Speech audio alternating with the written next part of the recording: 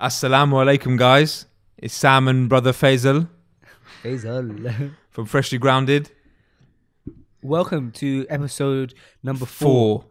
We're in our 4th episode now, Four Sam. goes quickly. I know. I can't wait to get double digits, inshallah. Inshallah. That's 6 episodes away, though.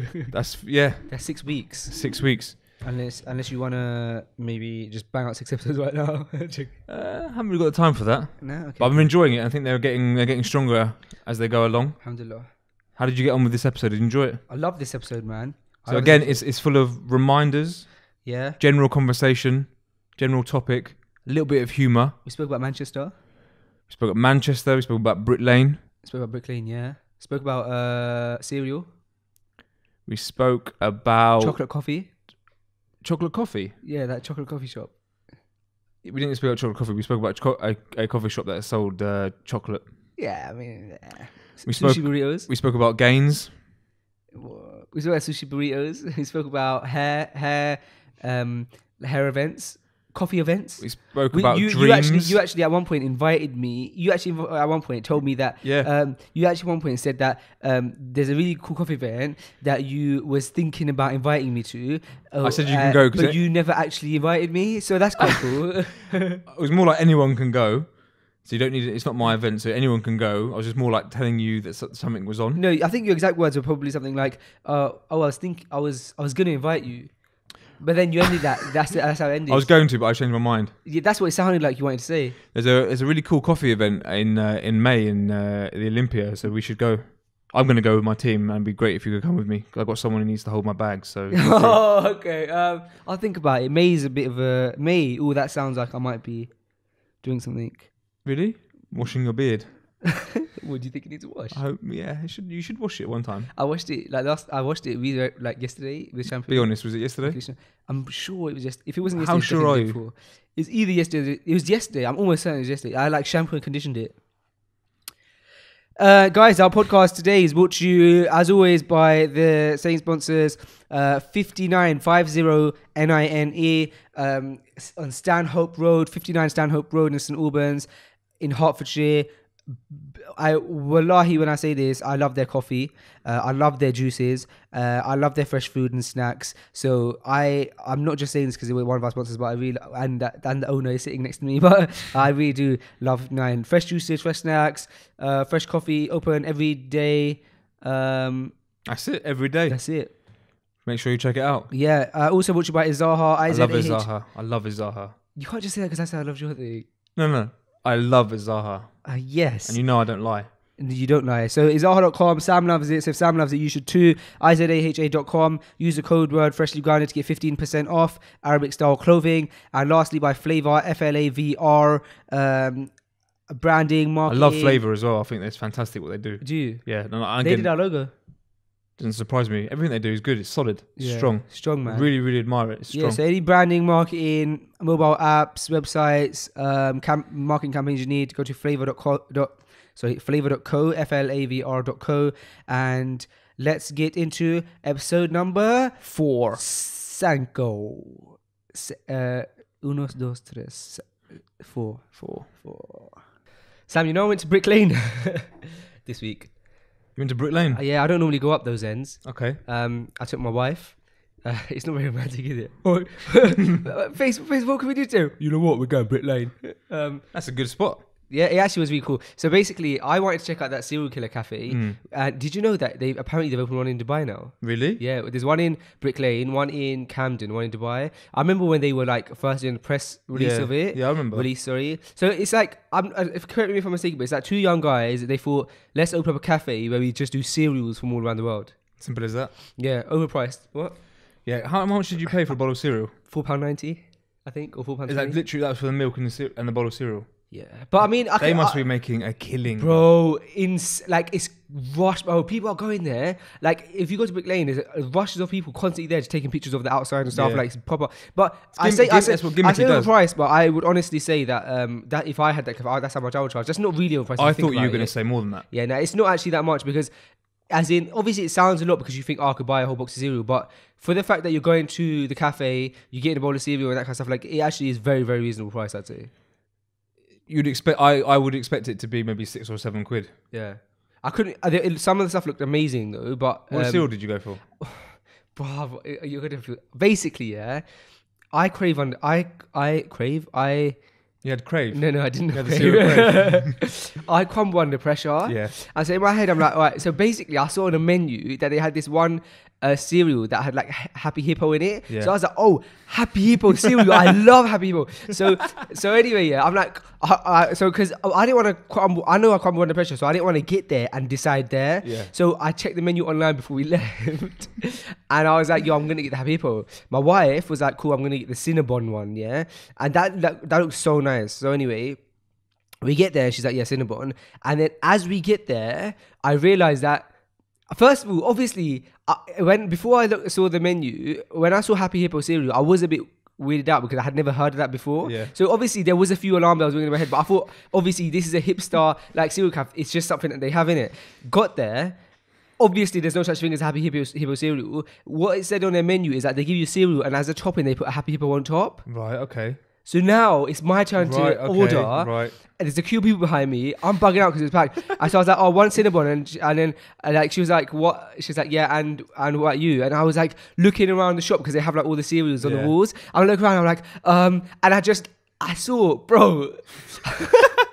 Whoa, I saw crunchy nut clusters, yeah. Which is like the most basic shit that you can get in Sainsbury's. So yeah, so you guys got clusters. And they had like peanut butter flavour. Yeah. And I like peanut butter. Yeah. So I was like, is peanut butter crunchy nut clusters nice? And she was like, I don't like peanut butter, so I don't really know, to be honest. And then there was so many people behind me. I was like, okay, fine, I'll have that. Bro, it came, yeah. First of all, and there's loads of different milks you can choose from. Yeah. So the premise of it is that there's small, medium, and large bowl. Mm-hmm. You can mix cereals together, which is called like a cereal cocktail. Yeah. So you get like, I don't know, crunchy nut with like Captain Crunch or whatever, or 3 different cereals. So we didn't do that. We just went for basic. I'm a simple guy, so we just got like one cereal. We got regular milk, semi-skimmed, but you can get like, you know, almond milk and like loads of different flavored milks and stuff. You can get toppings. So anyway, it comes then, and like my wife got Cinnabon, and hers was so nice. Yeah, it was amazing. And then mine, like. Bro, now I know why they don't sell crunchy nut clusters peanut butter flavour in actual shops, bro. It's just like, alhamdulillah, like, but that's what I'm going to say. What I'm going to say is alhamdulillah. Yeah. So anyway, that's basically, essentially it. Did you do anything else at Brick Lane? Yeah, man, it was amazing. So, the vibe is just so cool because there's so many different types of people. Yeah. The food stores are really good. Sunday you went? Saturday? Sunday. It's a good day to go on a Sunday, man. Yeah. All the markets out and stuff. Yeah, we went to the food market and we got really nice. It was like a lot of it was halal as well. Yeah.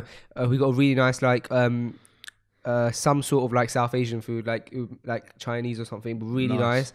And then there was like also this thing that looked amazing, but I thought I love sushi, but I thought I'd be sick if I have this. It was a sushi burrito.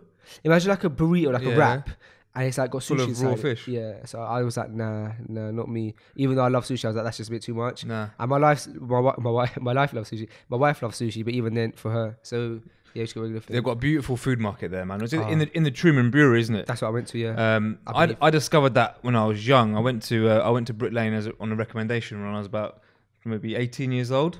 18 years old. Yeah, went and got a sea bass sandwich from the food market, and it was a revolution for me at the time. I was quite simple with my food choices, and discovered so many interesting places to get food in Brick Lane. It was incredible. So one of my favourite places in London is to go to Brick Lane. You can spend the day up there. There's loads of good shops, loads of good places to eat. And alhamdulillah, there's a really beautiful masjid right in the centre of Brick Lane. I didn't see that. Whereabouts? So it's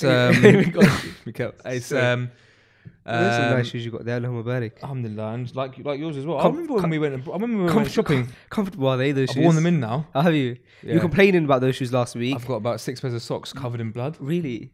Like, wallahi. Like, you were saying about how you were going to sell them. Looks like you didn't sell them then. I wonder how you keep them so clean. I've cleaned them when I've got in and I've just wiped them. Really? Yeah, yours are nice as well. I remember actually the day you took me shopping. We went up and down Oxford Street in the hunt for you. We had a very particular trainer in mind. It was exhausting, but alhamdulillah, I'm glad you found it. I think we also went to 3 different stores that you wanted to go to as well, Stoney. Yeah, we had to Stone Island stores, didn't we? But the masjid in Brick Lane is literally just next. Well, to be honest, it's next to the Truman Brewery where you would have gone. Okay. And I only discovered it. We Men's Bar. We had a pop-up shop in Brick Lane last year. Alhamdulillah, we're there for 3 days. There was like a fashion magazine basically hosted a pop-up for. There's loads of different clothing brands, and then obviously we were the barbers there. And we discovered that there was a masjid literally just a stone's throw from where we were, so it was beautiful. We were there all weekend and making all jamats in the masjid as well. Oh, no, that's awesome. And there's loads of amazing coffee shops there as well. Yeah. There's one that specialises in chocolate. Bro, did you see it? That's right next door to Serial Killer Cafe. And that's right next door to the masjid. Really? Yeah. Oh. Or just literally next door. That looked up. amazing. Yeah. So like all that really inspired me because everything's wood and there's all the chocolates out and they have loads of chocolate you can sample. Yeah, I went up there with a sweet tooth and enjoyed a lot of chocolate there. So yeah, Brick Lane is good, man. Really, really good. I've got a lot of fond memories in Brick Lane. That chocolate shop, we were actually going to go there for my coffee after. Because one thing I said to my wife, I said that if we're going there, I really want to try like a nice independent small coffee shop because like I love the vibe of those places. What's your favourite? What independent small in the coffee shop? Oh, there's one called 59 on Stanhope Road in St Albans. Great coffee. Anyway, so we had the cereal at Serial Killer, and then that really like fulfilled my sweet tooth. So I really was a fan of chocolate like on top of a coffee. So, bro, imagine this year we're in Brick Lane. The one thing I've been saying to my wife since we got there is I really want to go to a nice coffee shop, nice small independent coffee shop. Guess where we ended up getting my coffee in the end? Starbucks. Costa. It's typical of you though, isn't it? I know. It's typical of you. I had all of my intentions for Brick Lane. I went for a really cool, like, crazy, amazing cereal, ended up getting Crunchy Nut Clusters.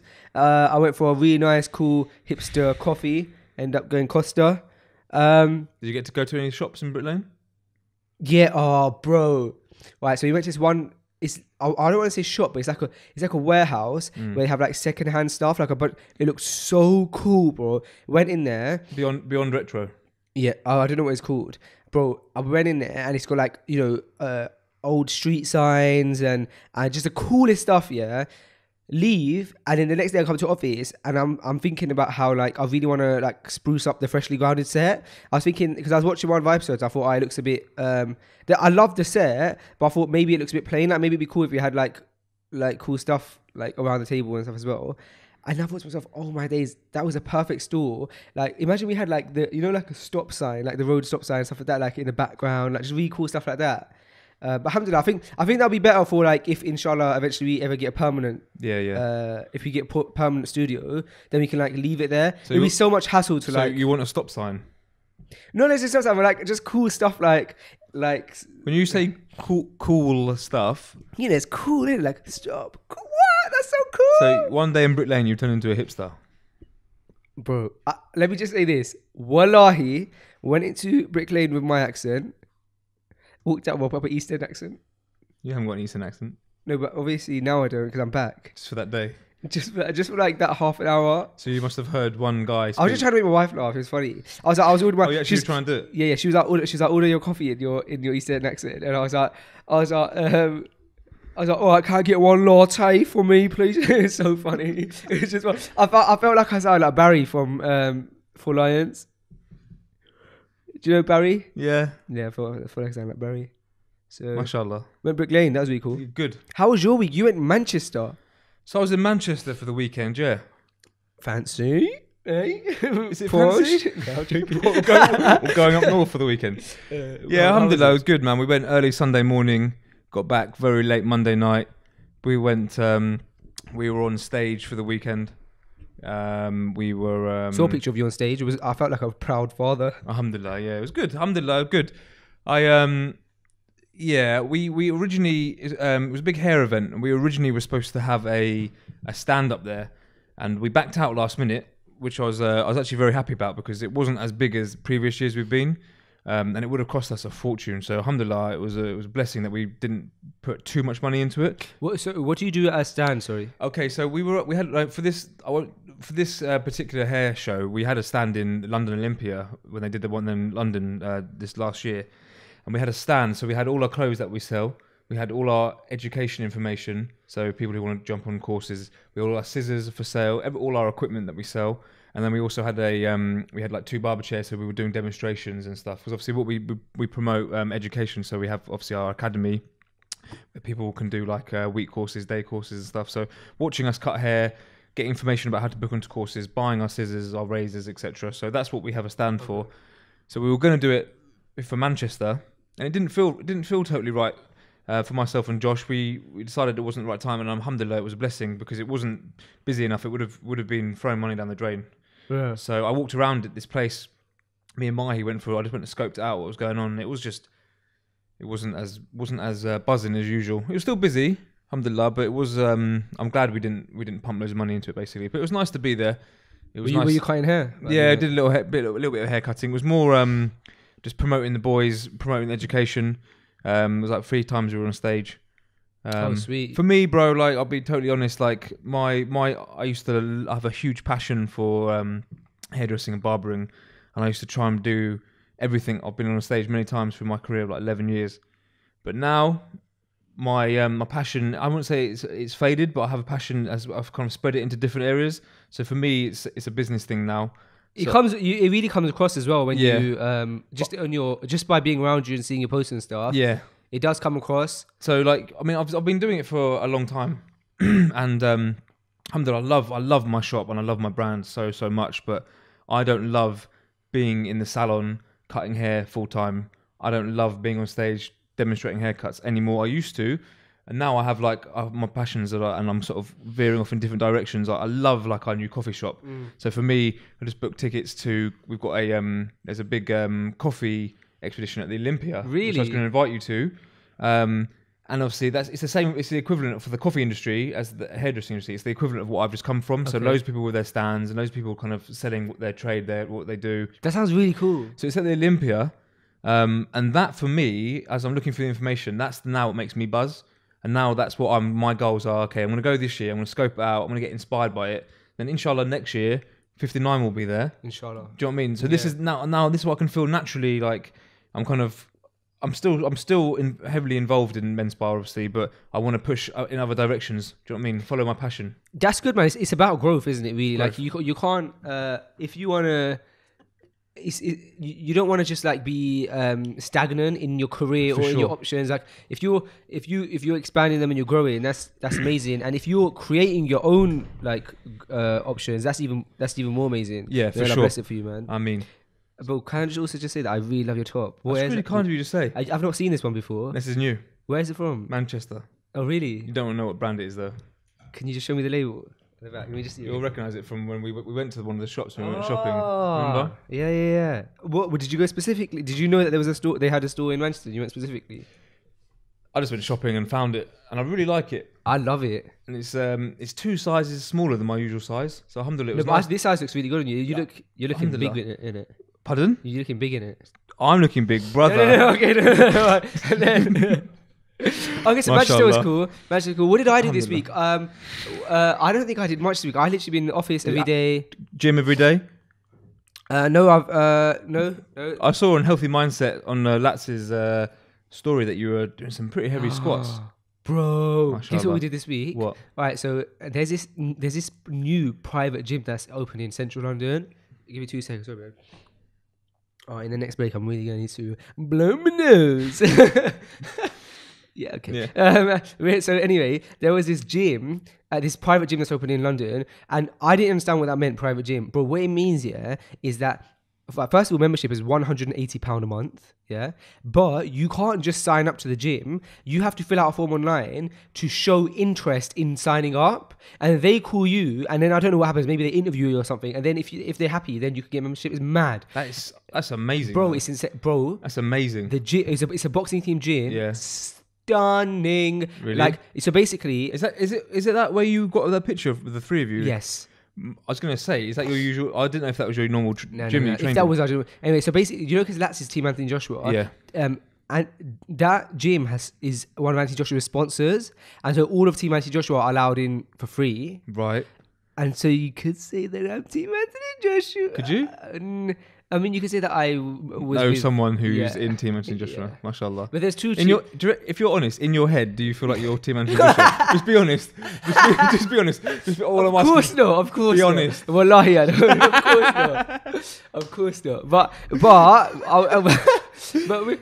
have you noticed everyone in Team Anthony Joshua is really hench? Yeah. That's why I assumed that you might have been in the team as well. No. What do you mean astaghfirullah? No, I'm not. Can I just say? I know you hate it. No, I don't want you to say it. But right. So anyway, we went with two guys. Listen, I can't tell you this story at this gym. Please go on. So we went with two guys. So it was me, Ajmal Lats, and then one of the other guys from Team Anthony Joshua was there called Skins. Yeah. And we all trained together. Yeah. And bro, like it's like a £5 million gym, and it's like, but it's actually nice and small. So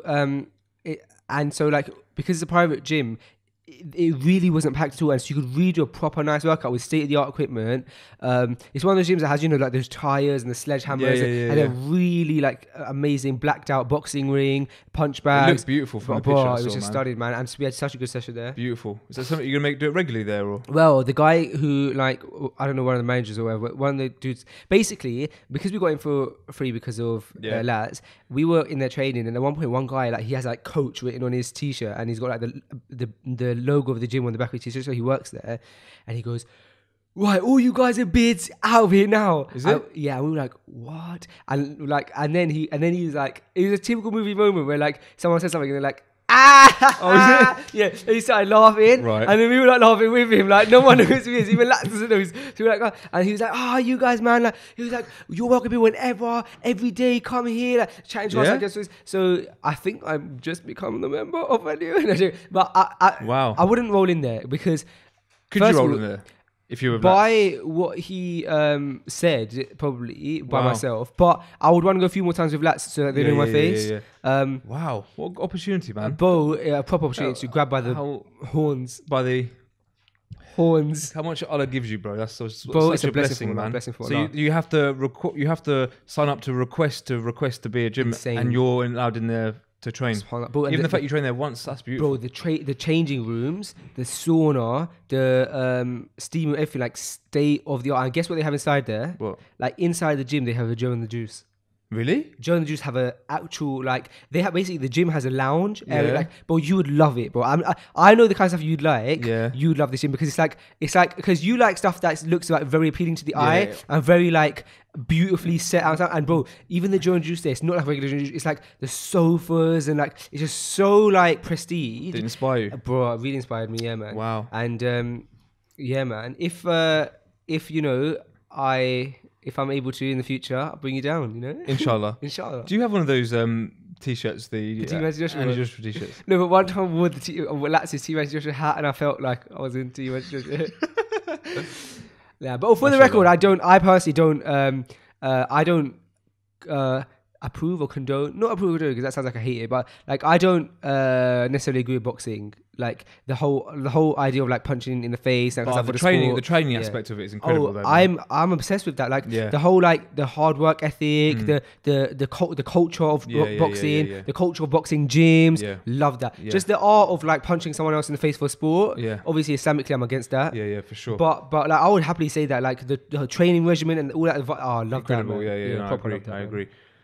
Yeah, even Ajmal was in the boxing ring, like just shadow boxing, like for a joke or something. And it's just like the whole like, I don't know, man. Have you like just the kind of, I don't know, the culture and the vibe of it just is cool, innit? Yeah, it's amazing. I watched something the other day called The Governor. Have you seen The Governor on Netflix? It's about my mind's gone. I shouldn't have brought that up. I've totally forgotten who it's about. It's about Lenny. Lennox Lewis. No. Lenny. Forgotten his name, man. Like Britain's the hardest man. But it was about his training. He used to do like bare knuckle boxing. Really? And then he got into it. Yeah. But you don't mean Charles Bronson? No, I don't mean Charles Bronson. I mean Lenny. Kravitz. No, that's a musician. Is it? Why did that even go to my head? It'll come to my head. I've never ever like thought of that person in my life. I just Lenny Kravitz is a black guitarist. Is it? Yeah. What? Lenny, I want to say McQueen. It's not Lenny McQueen. But why it was interesting was just watching his training because he's old school boxing. And watching his training was just like brutal, but like so effective. Yeah, so it was inspiring to watch as someone who's getting to training. Training for what? Was he a boxer? He was a boxer, yeah. Oh, okay. But like old school, so like just like used to train in like warehouses and just doing just brutal training. But Something it's probably just- cool about that vibe, innit? Yeah. What's his name? Lenny. Not Kravitz, no? What else have you got up to this week, bro? Man, do you know what? My week, other than like, I literally office and gym. I put out a video this week, which I was really upset about putting this video out because I wanted to have a haircut before I put the video out, but just my timings weren't really What working video was out. that? Sorry, What I video put out was a video about like me. I had a really unproductive day at the office the other day, and so I made a video about being unproductive, and my video ended up being really unproductive as well. that? Really? But yeah, it was quite a humorous video. Lenny McLean. Yeah, unproductive. No, joking. Oh really? Oh wow, he does look hard, doesn't he? Yeah. Oh my god. He was like he was a doorman and like a boxer for a long time. Oh wow, he's hench, Yeah. bro. But he's in like Snatch and stuff as an actor. But Oh, he was really? like the real deal. But his I watched his documentary. But his son he led his documentary. It's just like I said, the reason it was interesting was because of the training he used to do, and we were talking about training as a boxer. Like Yeah. the fitness is just it's mad, isn't it? Well, it's insane. And you know what, bro? That's what's mad is that there's like we hear all of these stories about like these underground like gangster. When I say gangsters, I mean like proper like old school gangsters, like the Cray twins and like Lenny Kravitz and that kind of stuff. Any craps. And Lenny McLean, and then you think like that stuff probably still exists, like of course, like in our culture, but it's just like you know, now it probably exists more than ever because it's easier to hide, I suppose, because everyone is posting on social media. No, I don't know what I'm getting at. That's completely wrong. It's not. There's easy a to lot hide. of there's still a lot. Of course there is. There's a lot of gang culture. Crime. Of course there is. Yeah. Yeah, throughout. organised crime. Yeah, organised crime. Yeah, of course there is. Yeah. Studied organised And crime you're- actually. Did you? Yeah, That's interesting. yeah. I don't know anything about it. Just studied to get the pass the exam. Are you glad you went to university? I am because of the life experiences it took me. I went to university as a not very practicing Muslim with like wrong intentions and stuff, and I came out, alhamdulillah. So you found your Islam when I you found were my Islam at uni, yeah. at university. So Yeah. alhamdulillah. Alhamdulillah. So I mean, I'm So happy- take that. I'm- Take that out of the equation for a second. The actual being at university and studying, educating yourself. the at education university. stuff, no, not at all. Okay. No, but everything else, I'm so happy. Like the fact that I live by myself in a different, it's technically country because Yeah. Wales is a different country. Living in a different city for sure. Yeah. I learned so much, like bro, basic stuff but it sounds stupid, but even stuff like constantly making sure you eat and stuff, like ain't no one like food's not cooked for you. You have Yeah, to cook true. your own food. You have to do your own food So shopping. you basically you have to do your own washing. So you learned that you actually do have to eat. You have to eat. Yeah, well, I learned independence. Like eat, clean. I know what you mean though. You have to I know prepare I your feed myself breakfast. You have to prepare always. your lunch. You have to prepare Yeah. your dinner, and you have to make sure it's healthy. And obviously you're on a budget as well. So On a it's- budget, Yeah. like make sure your clothes are clean. Like make sure your bed sheets have been changed. Bro, like sometimes like I would be like, oh, like damn, I haven't washed my clothes in like a week. I don't have any clothes to wear. Yeah. Do you know what I mean? And then It's good for life skills. yeah, proper. Because we had I was doing some filming yesterday, and one of the topics that we were talking about was education. Oh really? And for education for me, bro, I left school at 15, so even before you should leave. And I didn't really benefit from school. In fact, I have quite bad memories of school. We basically posed the question: if you could go back and do it again, would you do it differently? And obviously, I would. And what I said I would like to go back and just do maths again, and maybe just a little bit of English again. But everything else, I feel like I could leave off. Maybe learn a language. If I had the opportunity to have free education, maybe learn a language. But we were talking about like school. We weren't criticising the education system. But to be fair, I was criticising the education system. But I think things have changed since then. Even when I left, a few years after, they were introducing that you could leave. So you're still at school, but you leave for some days and you do like more hands-on, like apprenticeship style stuff. So people could go and learn how to be a mechanic. Some people go to like hair college, and you could do more hands-on things. And that would have been such a benefit to me because I really struggled for being in a classroom, and I got kicked out loads of my classes and stuff. I was just like a distraction to people. But like, understand that everyone is like everyone is so different, and I think it takes wisdom to teach someone. So it's nice that now they have obviously procedures in place that you can actually go and do hands-on stuff. Because for me, like being at school was a waste of time. Like I didn't benefit or gain anything. And if I could have been taken out for a few days to like learn something more hands-on and be more practical, would have been such more of a benefit for me.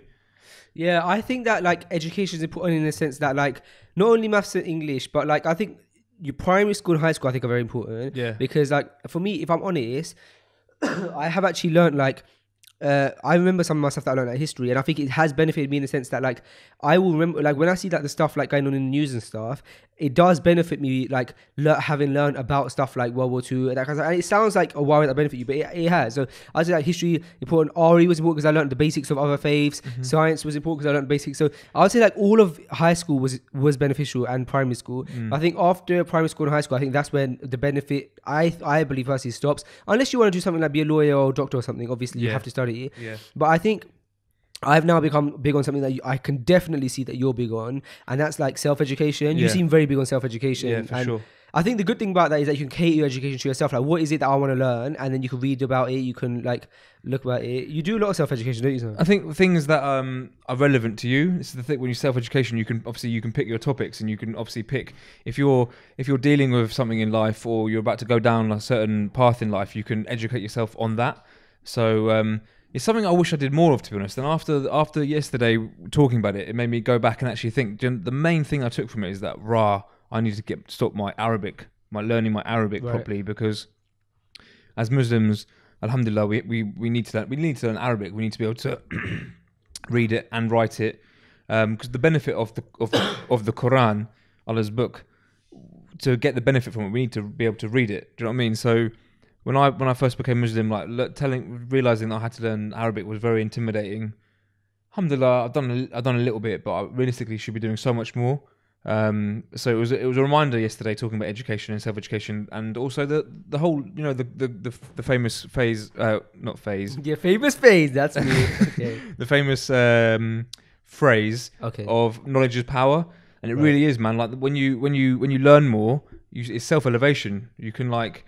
You learn more, whatever the topic is. It's only going to benefit yourself. So yeah, I almost felt like after yesterday reflecting upon, there's a few things that I need to self-educate myself on. 100%, man, bro. On that topic, I that lecture series that I told you that I've been going through. Yeah. Honestly, like I can't. I would like in no arrogance or anything like. In any way, but alhamdulillah, bro, like I've been learning so much through that series. Like every day I'm learning new things, like changing things to try and better myself. And like, bro, the thing is, yeah, you can say that, that's because like I've like decided to like listen to the series and stuff, but really and truly it's all from Allah, because if Allah didn't want me to listen to that, or if Allah didn't want me to get educated on that thing, like I wouldn't have, because like if like remember when oh, there's something issue with my mic, I need to fix that. Hold on. Okay, so basically remember we were like one time like you said something like about how like sometimes you see like a quote, an Islamic quote, and you think, that really like relates to me, and then you realize that it's not a coincidence, because you're meant to see that because everything is controlled by Allah. And so like the fact that Allah has allowed me to like listen to this, well, first of all I want to say that we should always keep making dua. There's this one dua that goes Rabbi zidni ilma, and that means oh Lord, increase me in knowledge. And bro, like I've tried, since I heard that, I've tried to make that dua, and I think like it's working, alhamdulillah. But anyway, like my knowledge is really weak, bro. But I'm saying like in this particular thing, like it's been like every day I'm learning something new, even if it's something really small. And one thing that I learned as well, which like kind of related to me, is that, but first of all, we always have to check ourselves, but for flip's sake, man, this mic, you know what, let's cut this now and then let me fix the mic and let's jump back on. Thanks, Red. So the one thing I learned anyway is basically by learning some stuff in this series, like I might learn like words and stuff here and there, and then like I'll find myself using them words and stuff with like friends and family. Like an example would be something like, if like for example what I told you today, I said something like I said, bro, in Islam we're not allowed to have kibr, which is what I heard in the lecture today. Now that's like a small example of it, but like let's say if I keep like learning like things here and there, and I say stuff like just for the viewers who don't listeners who don't know what that means, would you just like arrogance. Okay. So anyway, my point is that in one of the lectures he spoke about people who say things that they know that other people like that are a bit like confusing and stuff, like just because they want to show that they know things, and about how that's like completely wrong. So he says, an example would be if someone if someone goes to do like a khutbah and they know the type of people they're going to do khutbah to, and then they just make the khutbah really confusing and real because they just want to show like, look how much knowledge I have. That's like a really dangerous thing as well. So there's so many dangers in knowledge, and that's why there's a dua that says like, oh, like give me knowledge that's beneficial to me, and like and we have to always like ask Allah to keep us humble even with our knowledge, because like we can get gassed off it a bit, and really and truly, bro, like we're not even like, I don't have knowledge, like like I really am really low on knowledge, and so so those lectures are so beneficial to me to like correct me in like the stuff I think and stuff I say. It's just like it's the importance of gaining knowledge, man, isn't it? Because also, if you have knowledge, you know that you have no knowledge, if that makes sense. Yeah. Like you say, like I have such a small amount of knowledge. That's it. When you understand that when you have knowledge, you know that you actually have literally a drop in the ocean of knowledge. It's insane. Yeah, it's insane. And the other thing that really hit me today is when we were driving up is you said something. Thanks, bro. You said something about you said like, and even you just said it now about how you and Josh felt about like not feeling right with that store, and then there was something else you said in the car when we were driving up about not feeling right. And I was saying that it's so beautiful that Allah has put a fitrah inside us so that we get these feelings that sometimes we can't explain, but a lot of the times that's just our fitrah, like we just know something's right or wrong. Obviously there's loads of different things it could be, like sometimes we could get worse, and like we got to ignore when it's shaitan trying to like make us feel guilty about things, but generally like the reason Allah has given us one of the reasons Allah has given us a fitrah is so like we have this like for like this, what is it, an innate disposition, just this feeling that you can't explain. And so I think the fitrah is such a beautiful thing, man. For sure. You could just, I think it's just it's a kind of a monitor. You know what feels right and what doesn't feel right. And people say you should follow your heart and you should, whether it feels right. That's what it is. It's your fitrah, isn't it? So when you do something and it doesn't feel 100% right, and it kind of makes you feel like I said it gave me a feeling of like slight anxiety, where other things I do can make me feel like content and like, not that I'm proud of it, but alhamdulillah, like feel right. So you should always listen to that. But obviously at the same time, shaitan can get mixed up in that, and you got to be able to differentiate. It's you have to have the concept of shaitan is like such a crazy concept, because it's like, you have to always be wary of shaitan, and like know that he can try and like make like try and affect our thoughts, try and affect our worship and stuff like that. What are you laughing at? Nothing. I thought. Is it because Red opened up a can of Sprite under his jacket? Bismillah. No, it's fine. Enjoy. What is that? Oh, one of my favourite drinks. Red, you're mic'd up now for the first time. How do you feel being mic'd up? He's not mic'd up yet. No, I am mic'd up. I just have to, the gain's got to be up. Oh, gains. Yeah, the gains. He's making his gains. It feels quite official, Yeah. Yeah, it feels quite surreal. I'm not gonna lie. It was a request that I did make, thinking I think you deserve. Well, I know obviously you're not going to talk the whole time, but I do feel like you deserve to have that mic. Oh, thank you, Sam. Yeah, so I'm really happy. Your wife mentioned it as well, didn't she? Yeah. Yeah. There you got support. Make sure Red gets a mic. Oh, thank you. Make sure he gets a mic. Alhamdulillah, alhamdulillah. It's true though, because like even when we do the current events and stuff, it's nice for you for this to be proper. Yeah. It's nice for you to have like proper mic'd up system. So apart from when we have a guest, unfortunately we have to go back to. Yeah, then I just inshallah, Yeah. What were we talking about before? We were talking about our fitrah, and we were talking about shaitan. Yeah, I was essentially saying that you got to be careful, because you got to realize that shaitan's there. Yeah. But then at the same time, you can't always think about it and let it affect your what you're thinking as well. It's all about balance, isn't it? It's about having that like. It makes you go a bit crazy otherwise. I had this came up in discussion yesterday about we're talking about anxiety and depression. Oh, again, you did that one that other time you were filming as well. Did we? Yeah, it wasn't a main subject. We did depression as a main subject. Oh, awesome, man. Awesome. And it was interesting because we had a non-Muslim talking about it as well, and he was basically saying, and I don't know his best whether depression is a medical disease that and he was comparing it to like cancer and other physical and diabetes and physical diseases that you could maybe get a scan for and that will show up. He was comparing depression as the equivalent of that. And my argument, not my argument, but my point was, it's more of I would say describe it as a spiritual disease in the sense. I'm not saying that if you've got depression as a Muslim, you got a spiritual disease, but we know that if you implement the religion of Islam and you have a connection with our Creator, Allah Subhanahu wa Taala, and you do it correctly, you should have that sakina, that tranquility, Right. and we shouldn't, as Muslims, be anxious and depressed and nervous. We should have full trust in the colour of Allah. And it's easy me saying that because obviously a lot of Muslims do suffer from depression and anxiety and stuff. And I'm not saying it's a fault in their religion or anything like that. But I was just saying, I wonder how many non-Muslims that do suffer from depression, whether they may Allah guide them, if they found their purpose and they implemented their purpose of why they're actually here in this world, would they still have that depression? That's a very good question. Because we know Allah did not create mankind and jinnkind but to worship Him. Right. So if we're not doing that, we're not fulfilling our purpose. How is it going to work? It goes against our fitrah, doesn't it? It goes against our fitrah. So you're always going to have that void. You're always going to have that thing missing.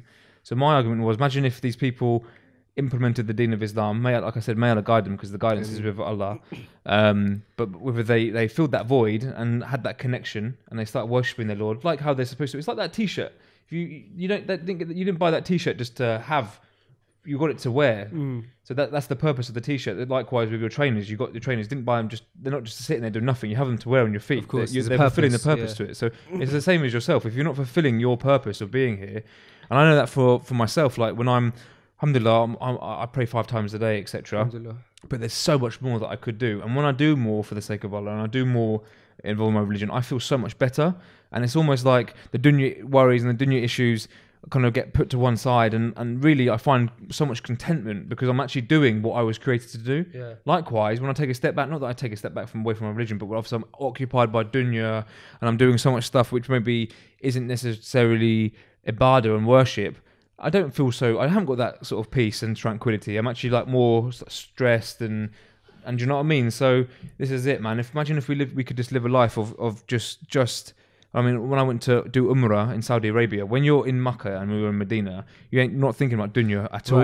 You're literally just thinking about building your connection with your Lord, and you're preparing, and all you're thinking about is hereafter, because you're out of the dunya and you're actually in a blessed land, and you're just there worshipping. Now that feeling is just undescribable, and if I could implement that in my life throughout, would be a wonderful thing. But obviously at the same time, there needs to be a balance of dunya and deen. So I'm just saying, if we could, maybe we could eradicate depression by more people fulfilling their purpose. Potentially, yeah. No, it's definitely a good point. Do you know what I mean? Yeah, I think the other thing you said about like dunya and deen is this other thing that I was listening to when I was listening to his lecture is that, you know, we often say, now I don't want to, I'm definitely not giving a fatwa or anything like that, but you know when we say I don't know if I'm not saying that everyone says it, but I know that some people will say, some of us will say like, oh, I am doing this for my deen, but then when we go to work, we're like, this is for my dunya. Do you know what I'm saying? Like, do you get what I'm saying? Like we sometimes might say like, I'm doing this for my dunya to get my dunya up, but like obviously like you have to have like dunya and deen. Essentially, what the lecture was about how nothing should be like necessarily for dunya. True. But like so basically what we're saying is that like if you're doing something everything should be for the sake of Allah, essentially. Yeah. Everything should be for the sake of Allah. Now even I might have misheard or something, so I don't want to say this to Dilly, but what I was listening to is he said that even if, and it makes sense, he said even if you do something for the sake of Allah but then a little bit for dunya, like you're no longer doing it solely for the sake of Allah anymore. So let's say if I was to like sell my Izaha hats and I'm like, okay, I'm doing it for the sake of Allah because I want to like, do it for the sake of Allah. Like I want to like build I want to provide for my family for the sake of Allah, because I think this is my means of doing it. Halal income for the sake of Allah. But a little bit of it is because I want to obviously increase my dunya and, you know, it'd be nice to have a nice car, a nice house. Yeah. Now, that little bit of me doing it for dunya, like, does that add like some, I'm not asking you because I know we're not knowledgeable, but I'm just saying like this is what I was listening to, is that like it should be completely for the sake of Allah. So like it should be like, you know, I am doing this business, like if I am doing it to provide for my family, then I need to make it for the sake of Allah. It just goes back to what we were saying like every week basically about constantly renewing our intentions, doesn't it? For sure. Because Everything can be for the, like every little thing we do can be everything for the is for the sake of Allah. Everything is, and like we should make that intention of everything. So that even on the way to work, you make your intention to go to work for the sake of Allah. It's classed as ibadah, yeah. Right. So there is worship. At the same time, and again, no fatwa, not speaking without knowledge, but I understand that I have to live in dunya, and I have to make sure that when I'm in dunya, things can be as nice for me and my family as possible. Yeah, but that is still doing it for the sake of Allah, So I'm isn't doing it? it for the Really? sake of Allah, but at the same time, I know that if I'm going to go and pay some charity, I'm actually more thinking about hereafter. Okay, I understand. Does that make sense? So I feel like I'm building. I feel like I'm building two empires. Right, inshallah. right. I feel like I'm Inshallah. building something for the hereafter. I feel like I'm building something while I'm here.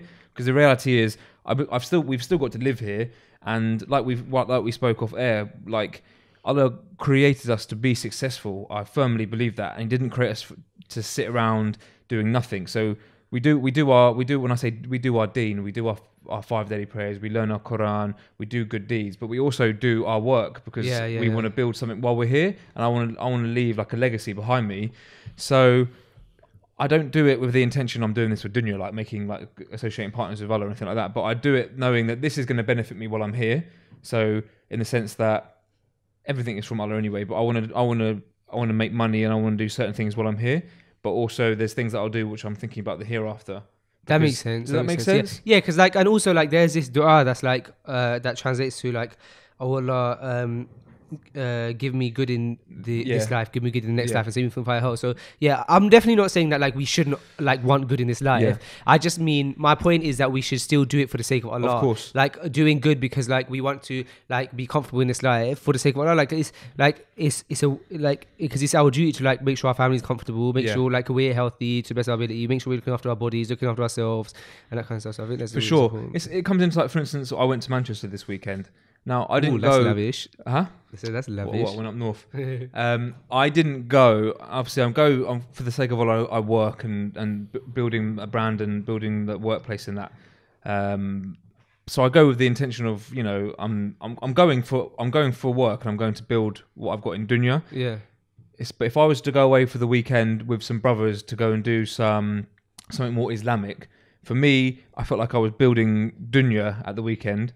And I was building what I've got now. And I'm not saying there's reward in it or there's no reward in it. I know it's halal, but if I went away for the weekend on an Islamic-based trip, then I was going to go and give dawah, or I would feel. Do you know what I mean? So I do understand I would what say you that mean, yeah. if I went away with some brothers to go and I would to do something Islamic, more Islamic, and giving dawah or visiting masjids, or visiting brothers, whatever it is, compared to what I did, I feel like there'd be a lot that would be for the hereafter. Yeah. But this one was like. I'm not saying I went and there's going to be a huge reward with what I did, but it's kind of all part of my means that I need to do this to build what I've got going on in the dunya. So that's what I mean by... No, that makes sense. That makes a lot of sense. Yeah. But obviously everything's for the sake of Allah, that first and foremost. But I feel like there would obviously be more reward, more barakah in doing other activities. Yeah, certain ibadah may have like a larger... You would think so, but Allah knows best. You never know. There might be... Allah might love the fact that I'm doing it to build that halal business, to be able to provide and to be able to give sadaqah and to be able to do good for mankind. So Allah knows best, really. Speaking of, Ramadan is coming. Well, it's not coming up, but it is actually very soon if you think about it, bro. Because we're in March. I feel like it's coming. We're in March, bro, and it starts at the end of May. So that's between, like, if you just think about it months-wise, calendar month-wise, there's 1 month between it. Like, we're in March now. May is when it starts. There's only April in the way. Wow. If you think about it that way, I mean, I know if you want to really think about it, it's like 3 months. But if you really like want to think about it in the way that I'm saying it, we've got 1 month of April like left, and then in May it's Ramadan, inshallah. Oh, bro, I can't wait. Just speaking about it, because he's so excited. Yeah, bro, my friend Nasir sent me a voice memo. He just came out from Umrah of like the recitation Umrah. Shiva speaking about, bro, like it just reminded me of Ramadan, it reminded me of Makkah, bro, like we've got like a 1 month sandwich and we're there, inshallah, bro. I can't wait. The feeling of Ramadan, like, oh man, I can't wait, bro. Ramadan is gonna be so, bro. I just love, like, alright, I know a lot of people say like, oh, like, oh, these Ramadan Muslims and stuff like that, like, oh, how bad is it that there's these Muslims who like don't practice all year, and then when it comes to Ramadan, they're like praying 5 times a day and fasting.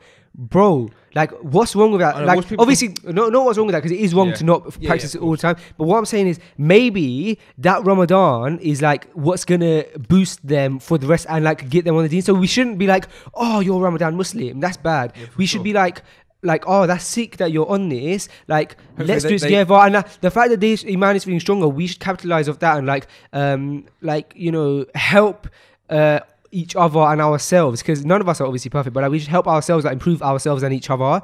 And bro, like, so that's what I love, the fact that Ramadan, that everyone's like more on it. I love the fact that there's this vibe of deen going around. I love the fact that everyone's fasting together so it doesn't feel as hard. And I love the fact that there's so many Islamic events and stuff happening. Obviously, we shouldn't let those Islamic events get in the way of our like getting the most out of Ramadan. But also, bro, like, I love attending Islamic events and stuff in Ramadan. Like, we should for sure like think about even potentially like if the what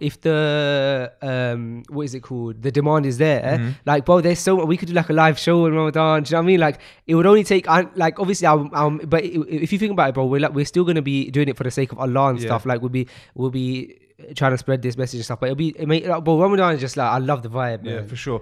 I view Ramadan as Allah's opens a treasure chest, and we can just help ourselves to it, because obviously deeds are multiplied. There's so much blessing in that month. I love it, bro, and I find it such a iman booster every single time. So when I come out of Ramadan, I feel it recharge my batteries. How many Ramadans have you done now since you This started? will be my 4th one. Fourth Ramadan. Yeah, Alhamdulillah. beautiful. I've got some plans, inshallah, for this one. Yeah. Oh, well, you Inshallah. have, don't you? Inshallah. Inshallah. May Allah make it easy for you. May Allah I do what's best for mean, you. and may Allah make it available to you as well. My plans, Ameen. inshallah. I'll make dua for that, but I know you're a very busy man. No, but I'm not completely not in. Like, I'm A just few days maybe, yeah. because I can't go. I can't leave my family for too long, because I want to be there to support my family, Of course, my course. wife and my boy can enjoy might this be up for festival that. as well. But I was speaking to Josh, Right. and there's a fantastic project going on that we obviously want to go to, just for a few days, inshallah. But maybe we could use that as a time that we could do something for Freshly Grounded. Yeah. Do you know what, bro? Like, I can imagine myself attending. I would love to. Yeah. Do you know what I said to Josh? I said, if we go and if we leave our families and go and do that hardship, put ourselves in that situation during this month, can you imagine the rewards are multiplied? It can only be a good thing, even if it's just 3 or 4 nights. Yeah, it's very true. Inshallah, I have to get permission from my wife first. No, but inshallah, bro, Inshallah, that's what's exciting me, because my intention for this Ramadan, alhamdulillah, I'm in the situation now with work. I don't need to be there as much, so I'm gonna really like book out Take it more easy, time. yeah. So I will take it easier, but the time when I'm not at work, I want to try and be Utilise. active, and utilize it. That's sick, See more brothers and do more ibadah, man. Get on my Quran, etc. 100%, man. We need to get that. Like, there's, like you said, there's extra like Like I said, the rewards. treasure chest, like Allah makes it so easy for us. It would be actually foolish not to like make advantage of doing more. And I Yeah. say like reminder for myself first and foremost, like, because we can slip in Ramadan, we can have big sleep-ins, because obviously we've had late nights and Of stuff, course. and we can like try and sleep off the day and complain that we're hungry and tired. But inshallah, my intention this Ramadan is to really like get back on it in a proper way. I make lots of du'as as well and stuff. Yeah, exactly. Like, Non-stop for du'as, non-stop bro. du'as. But you know, the other thing that I thought about, right, is that this thing that I heard about when I was studying is about the concept of like making jokes about the deen. Now, obviously, we know like that we shouldn't make jokes about the deen, and we know that the people who do make jokes about the deen on the day, I can't remember if it's on the Day of Judgment, but essentially they're going to get questioned about it, right? And when they get questioned about it, when I say they, but like we got to be conscious of not falling into it. So as like humankind, when we get questioned about these jokes that we make, we're gonna reply, and may Allah save us from that. But the people would reply saying, "Oh, we were only saying it in jest, or we were joking," and then it will be said to them, "Oh, were you making jest about the religion of Allah?" Like. Because like as if that's a response. Like, that's not a response. Like, you were joking. Also, you was making jokes about, right? So my point is that the lecturer was saying that we should actually be so conscious of the jokes we make about the religion that we should just stay far from it. Yeah. Like, for example, you know, sometimes we might think like, this is not actually a joke about the religion, but like if it can be seen like that, bro, stay away. It's not. So I'll give you an example. One thing that a lot of people will say is like, oh, bro, there's one that's such a common joke, bro. I really can't think about it. I can't think of it now, but I was thinking about it on the way. And I was like, I really want to speak about this on the podcast because it's beneficial to me. It's like a common joke that people say like, bro, I literally can't remember. It'll come to me, bro. But essentially, the concept is that, you know, like me even saying this right now, we're probably thinking, oh, we don't ever do that, so that's fine. Like, obviously, yes, we don't make jokes about the religion. Like, we don't say like things that are blatant jokes about the religion. Like, we don't mock it, but we might do it in a way that we don't actually think we are. Like, and especially practicing brothers, bro, because practicing people are thinking about the religion more often. Yeah. So then when they make their jokes, sometimes their jokes, because when you're practicing, sometimes you think about the religion all the time. Well, you should. Everyone should think about religion all the time, right? So if you're thinking about religion all the time, even when you're having a laugh, you're still thinking about religion, right? Yeah. But you gotta be conscious of not then making a joke that involves the religion. Do you know what I mean? So, bro, I honestly, there's one joke that I think is so common that people make. But I really can't think about it. But anyway, there's all like these Instagram. You know what's really popular is like when there's an Instagram meme about like a funny joke that's like Islamic. Yeah. Well, it's not Islamic, but it's like a joke about the religion. And like you'll even see like Islamic pages reposting it because obviously it's just a joke and it relates to us. Yeah. But what we got to be conscious of is like, is that mocking the religion? Because, well, think about this, yeah. Would you ever make a joke to mock your father? Do you know what I mean? Like the respect that you have for your dad, the respect that we should have for our dad. Like I know if I made a joke about my dad, like he'd be like a bit offended. And even in that presentation I was talking about that I do, there was a joke about my dad in the presentation. And the morning before my presentation, I told my wife about it. I said I'm thinking about taking it out because overnight I was thinking about it. And alhamdulillah, I feel like Allah put this thought in my head, yeah, that like, do I really want that slide in my presentation? Because is it mocking my dad? Now, obviously, it was just a joke, and it was like I know the crowd would have loved it, and it's like about, you know, like also like you know, I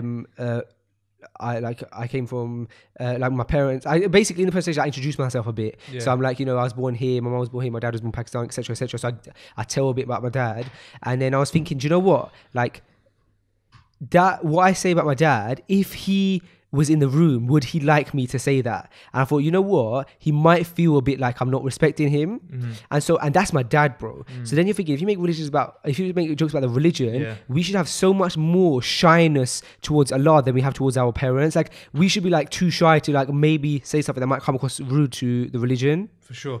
I once heard something that if you were to blatantly make jokes about Allah's Messenger sallallahu alaihi wasallam, you can actually, it's actually a way of actually leaving the religion of Islam. So it's serious, bro. And you know what? No one's perfect, and I've definitely I haven't fallen into, I don't know, it's best what I've fallen into, but you're right.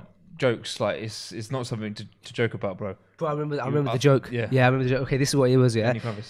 Lenny Kravitz. The joke is this, yeah? And bro, I'm telling you, you would have heard this one. You know, like as a joke, sometimes people will say like, oh, they'll see like, astaghfirullah, they might see like a female or something that they think is attractive, and then as a joke they'll be like, oh, bro, the first look is halal, like that. That's a joke. That's a common one that you hear, you know, every now and again. It's true, bro. Like, you're mocking the religion, like because the concept of that is the concept of it, bro. It's giving me shivers. The concept of it is that Allah's mercy is so great, yeah, that if like by your eye, like you see something that you shouldn't, like you see like an attractive female in a certain way, yeah, as Allah knows best, but to the best of my ability, this is what the concept of it is, that Allah's mercy is so great that you're not gonna get punished for that because like you didn't mean to like look at her in that way, but like it's just like but then sometimes, bro, we mock, like, bro, and we look at some, like, obviously I say we, but I'm saying like generally we'll look at someone and be like, oh, bro, the first look is halal, it's fine, yeah, bro. Like obviously we know that's like it's like the person might be joking or something, but bro, you're basically saying like that's mocking Allah's mercy. Like Allah is saying like I'm like stuff. I'm not speaking on behalf of Allah, but like Allah is so merciful to us that He will like let that go, and we're like playing off that joke. That came up over the weekend, bro. About obviously I spend time with non-Muslims as well, and I'm far from perfect. I'm not trying to sit on a pedestal, right? But it's like they're trying to clarify the rules of Islam in the sense that, okay, so the first look is halal. Oh, that actually came up. Yeah, recently, man. Do you know, it's actually come up quite a few times, yeah? And it's like, okay, so does that mean you can just carry on looking and it's still halal? And then another brother stepped in, who's a Muslim brother, and said, well, no, that would be staring and gazing. Like, you obviously can't do that. But it's like, it's fun. It's not funny, but it's like, for non-Muslims who do not fear Allah and do not know like the rules and regulations of it, bro, like, you obviously have that one, you can look once. So the question was, oh, can I just carry on looking? Yeah. And it's not like I sit there and start laughing, but it's almost like, you forget that you it's forget, actually, you forget the seriousness of it, bro. We forget the seriousness of this religion, and we forget the seriousness of the hereafter, and we forget the seriousness. This is like, it's no joke, man. We get very relaxed. I, for one, get relaxed sometimes, especially when your company when your company isn't like pious and righteous. The reality is, like, if you don't fear Allah, man, like, you're not gonna implement this stuff, and it rubs off on you in the sense that, you know, you can only look once, bro. Like, obviously, we live in the West where there's other women around us, and we're men, and it catches our attention. And it catches our attention, and you have to remind yourself to have your gaze low, man, because it is serious, bro. And you do get relaxed and think, oh, this is it. This is the reality of where I live. Like, there's obviously going to be a lot of women around me, but when you find yourself in a Muslim country, when there's majority of the women are covered up and modest, you don't mess around with it. You feel like, do you know what? I think for me, if I can see that a sister fears Allah, like, it almost makes me like even more scared to even, not that I was going to stay. And don't you feel like it gives you this protective vibe of like, you want to protect, that's your sister? 100%. Yeah. And I would have more, I mean, you know, I have even more respect for like making sure that I'm not even going to look at the face, or just, do you know what I mean? I'm not that I don't want to like expose myself. I don't look at women, and I feel like, I know, I completely understand what you're saying. But like, when I see that someone's gone to the effort to be that extra bit modest, I'll make sure like I have even more respect for that sister, and would just automatically look the other way. When it's almost like my eyes, like, it's a reminder more to me that they're covering up for the sake of Allah. Yeah. So I need to just respect that. Not that if someone isn't covered up, I'm going to stand there and gawp there. Right. But obviously, you do. If someone's not covered up, you'll see them clearer. Of course. And it always takes me a few. Yeah. So you know what I'm saying. 100%, man. 100%. What you were even saying about like having people around you who are like God fearing and stuff, and like have strong iman, it's so important because even this, bro.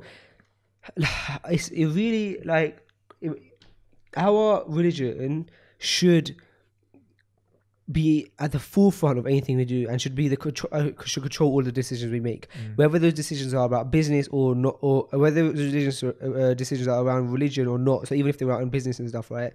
And without talking in details, I was speaking to yesterday to somebody about what I spoke to you about this morning. Like, I was saying I had a couple of stresses and stuff, and in my head, and I even said this actually, I felt like, you know what, I want to talk to Sam about this, because I was getting a very one-sided response. And I don't want to say, you know, I wanted to speak to someone who maybe like thought like with. Do you know what I'm trying to say, bro? Like, I don't want to say like. But okay, I always say what I'm trying to get. I think without going into it, it's the sense of. It's good to hear. You're not talking to the side like this. Sorry, that's what I've been doing for the last little minute. Yeah, you did it for the last hour, I think. Maybe you should have said something before, expert. Oh, okay. It's very good to with any issues to speak to someone just with that. Maybe that views it in a very Islamic way, maybe. Because when you can get advice from people, and if they. I don't know. I think the more taqwa and connection you have with Allah, the better to get that advice from someone, especially if they've got experience that they're practicing, plus they have that understanding of that thing as well. Understanding of the other situation as well. Obviously, the listeners have no idea what we're talking about. No. I'll build up for myself. So I'll say. Say I'm having a problem with my business, right? And I'm looking at my business and thinking, okay, I want to do better than I'm doing. I've got bills coming out. My house is expensive. My child needs childcare, and I'm getting a bit stressed. Yeah. So I'll go to someone and I'll say, look, I'm a bit worried. I need to start earning more money than I've got, because I've got a lot of expensive things coming up. I've got to go and take my missus on holiday. I've got to do this, got to do that. And when you speak to someone who doesn't necessarily bring Allah into the advice, it can sometimes not be as helpful. But maybe when you speak to someone and say, when you break down the qadr of Allah and talks about sabr and talks about, you know, all the blessings that I have already it kind of makes you see things in a whole new light, and it kind of takes away the stress. It takes away stress and it strengthens your iman. It's only positive. Only positive, man. Like, just a reminder for anyone who's just like out there trying to hustle, do a halal hustle, and build their own business, build their own empire. Like, it takes so much time. It's in our nature that we want things like overnight. Right. We want everything overnight. We start going to the gym for a week, and we expect to look in the mirror and expect to be in immaculate shape. But it doesn't. It takes years. It takes years for anything worth, like we said in last week's podcast. Anything worth obtaining takes a lot of time, takes a lot of consistency, and a lot of sacrifice to be able to achieve it. And we're so impatient naturally that we want everything straight away. But it's like I said, like we're farmers, like we're laying seeds, or we're builders, like just building foundations. We want to build this huge, massive mansion, or we want to harvest all these huge crops, but it takes time. We need to plant the seeds, we need to build the foundations, and be patient. And as we go along, know that we can't expect these great things to happen overnight. But remember, if we're consistent and we carry on doing what we're doing, we'll be able to harvest beautiful crops, and we'll be able to build a huge, big mansion. But it takes time and it takes patience. Yeah, 100%. You know, we have to keep that in our mind. That was a beautiful speech, Sam. Alhamdulillah. I was taken aback a bit by it, to be honest. Alhamdulillah. Yeah, I really mean that, because I fall into it all the time, bro. Like, I've become complacent, right? So complacent. And you know what we see? We've got so much pressure from our surroundings. We see people doing well. We're on social media. Everyone seems to be doing so well. But obviously, the people who are putting up everything on social media of them doing well, we don't know the ins and outs of it. It's very easy to display yourself doing well, but the reality is, like, it's not always the case, is it? Do you know what I mean? Yeah, and the other thing is, like, when we really think about it in the hereafter, like the most successful people are not going to be the people with the most money or the best. They're going to be the people with the strongest iman, and the people who have obtained the mercy of Allah and who have made tawbah. Bro, I was in the mosque last Friday at Jummah, and I was quite towards the back, and I was standing at time. A lot of people were sitting, and I was looking at the sea of people in front of me, and I was thinking to myself, subhanAllah, like, amongst these people, there'll be some people who are so rich, there'll be some people who are so not as fortunate. There'll be such a diverse amount of people here. There's different colors, there was different cultures, everything, all sat down, hundreds of people. And I was thinking, 'cause I went to a fairly big mosque, and I was thinking to myself, it's crazy how, like, a person could be sat there that has all of the dunya that they could want. They could have all of the dunya that they want. Sorry, my phone was ringing. And then they could also, but they're like, iman might not be like as strong, but there could be a person sat there who has, like, he's really struggling with their dunya, but they have like a really strong iman. And in the afterlife, like, obviously only Allah knows best, but in the afterlife, imagine like that person who, like, is really struggling in this dunya, but like in the afterlife, he's going to be he's going to be really successful, like, and the one who is successful in his dunya might not be. Obviously, I'm not judging those specific people, because I wasn't looking at specific people and making that, but I'm saying, like, that concept of, like, really and truly, like, our success in terms of dunya really doesn't mean much, like, in the afterlife. Do you know what I mean? It's mad. That's the thing. We're like, so worried and concerned. Sometimes we only chat to people. We might only chat to people if we think they're, like, they've got something for us, or like we think they're successful. It's like, we should be chatting to people that, like, we think that they make great company because of their iman. Yeah, and people who can make dua for us, and people that can inspire us. But this is the nature of dunya, brother. It engrosses us so much that, if we're speaking honestly, it's almost like we live like we're more worried about this dunya than we're worried about the hereafter. The amount of effort that we go into making sure that we're doing business and we're doing this, that, and the other. Imagine if we put that into the one that matters, which is the hereafter. May Allah guide us and make it easy for us and for all our viewers and listeners, because remember, like, we're only here for such a short time. And we're in the hereafter for eternity. Why do we care? We won't care on that day. We're too busy we're trying to build here. Why aren't we thinking about the mansion and paradise that we could be building? Why aren't we getting up for tahajjud every single night? Do you know what I mean? We can't see the riches of the hereafter. We can't see them, so we forget about them. We can see our dunya riches. We can see, you know, what we're doing in dunya. Yeah, we can compare it. We can compare it, and we can see it, and it feels like you go into your bank account and you can see you'll see your progress. You look, you know, you can see what you're building and all the developments you've got in dunya, but we can't see what we're doing in the hereafter. We can't even see how rich our hereafter is. We're not even thinking about it. That's the test, because we got to put trust. Mad. Should we pump it up a bit and go into current events? Current events. Current events. Red one. You guys aren't exactly the. What do you call them? You know those people that acapella group. You sound like an acapella group. That's it. Acapella Yeah. group. Acapella group. Acapella group. You look like an acapella man. A what? Acapella man. I look like acapella. I look like. Did you say I look like an alpaca? The animal. What's that animal? Like acapella or something? Alpaca. I'm not sure. Cockatoo. I don't know. Would you like a cockatoo? Like a what? Current events. Red one. Is your gain up? Yeah. Whose my gains gain up? is up? Yeah. Yeah. Who's got gains? Red has. I really don't. I know someone who does. Red. Let's get it going. Sam, you've been training a lot. Let's talk about you. Look at him, man. Look at him tensing his triceps. No, like. you've been training a Not lot. even tensing. That's just naturally what they're like. Just naturally. We can't talk. Apparently, we can't talk about it. He's very sensitive. Oh, okay. Red. What's the first current event? A little light-hearted. In the Netherlands, there was a 99-year-old woman who had her dream come true. She was arrested, and her dream was to be arrested and put into handcuffs and put into prison, and that came true. And what did she get arrested for? Huh? What did she get arrested for? Despite lacking the criminal requirements, she still got locked up. So I guess they just Fulfilled her dream. yeah. Is that a fetish? What kind of dreams do you guys have? I don't know whether it would count as a fetish. I feel like that is. Was there anything? Excuse me for my crudeness, but was there anything? Oh no, she's 99. She's 99. Oh yeah. Okay. She's just. What had a kind dream of weird dreams do you guys have? Faisal?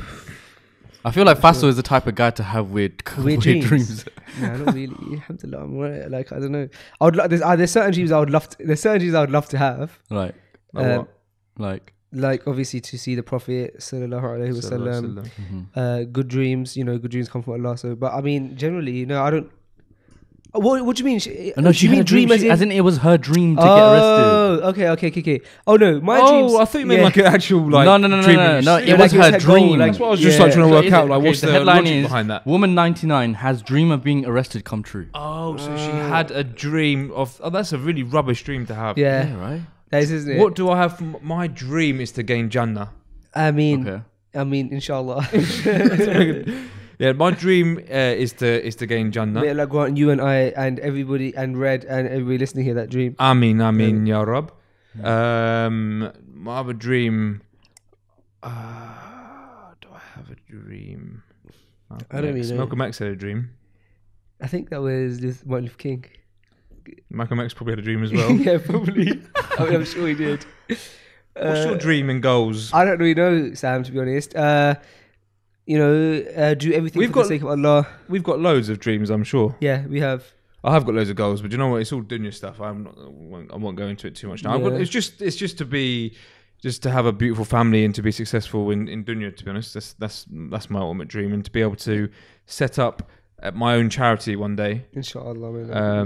And to basically not have to work, but the only work I do is charity work. That's my ultimate amazing, dream. yeah. To be honest, to be financially stable. I second that. And to be financially free, and my day-to-day work would be just working for the sake of Allah. That's my everybody's dream. goal, though, isn't it? Really. I don't think it's that unrealistic. I think you just have to. I think you have to work hard for a bit, and then just monitor how you live your life. Is it okay for me to steal your dream? Yes. Nabbed. I don't know why I said that. Nabbed is like when you nab Red, something. what's your dream? My dream.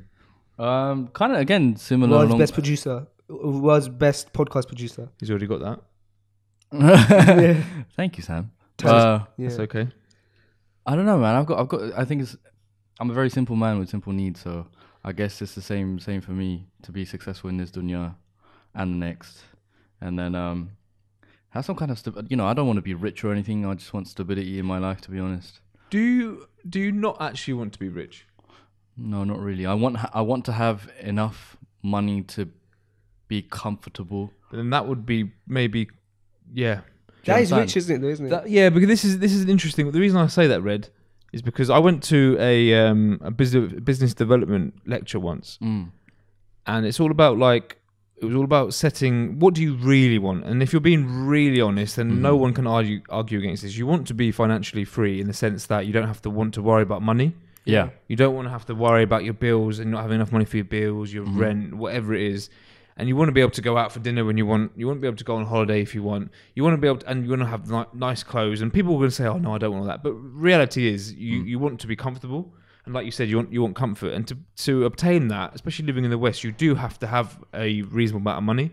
So in reality, it would make everyone's life a lot easier if we did have money in the bank. Like I'm not saying a lot of money, but a reasonable amount of money. Yeah, that's what I mean. Yeah. I wouldn't. So what a point I was getting at is we shouldn't limit ourselves, and we shouldn't settle for anything but what we want. And understand, obviously, the qadr of Allah's written our risk and how much money we're going to earn, but we should strive to try and obtain as much as we can while we're here. Moolah. Money. I don't know. I just felt like the thing is, I had a part of this conversation. sometimes I tell myself that, Yeah. I want that. I just want that stability. But then sometimes I'll be crazy enough to think like, oh man, I wish I had enough to be, put it towards like philanthropy and helping out humanity in some way. For sure. And I If think you could get a dope car, what car would you get? Huh? If you could get like a dope car, what car would you get? A dope car. When you say dope, When you say can dope, you just for the non-American 80s listeners, can you just explain what dope means? If you Dope mean? if you could have a really good car, Red, which one would you get? I'm a very old school kind of guy, so I can see that. I love I love MG. my Mustangs and Oh. Chevys. I would love to get a '67 Mustang. Like you know what? Even if I could buy one from like a scrapyard somewhere and like rebuild it myself, I would do it. Because So I'm saying if someone But said to you, yeah. nothing to do with the cost, but like, hey man, look, you can have one car, any car in the world, like just have a car. You can choose whatever car you want, and you're gonna say scrapyard Mustang. Okay, Sam, what about Sam? wow, I probably have a Mercedes G-Wagon. Oh, Ooh. I do love those. I've been in Oh. one. They're really nice. I was not gonna say that, and now I feel like nabbing it again. You do. Nah, I'm gonna. What would you have? Thanks, Sam, for asking with so much enthusiasm. Yellow Lamborghini, red Ferrari, something like that. I know what you lot are like. You lot? What was that? What does that Young mean? entrepreneurs. I think What would I'd you like? want either a Range Rover, like a white Range Rover, or a Porsche Panamera. Yeah. And the Porsche Panamera, you know that one. It's like it's really nice. It's like a Is like a that the one family with car. the really big bottom?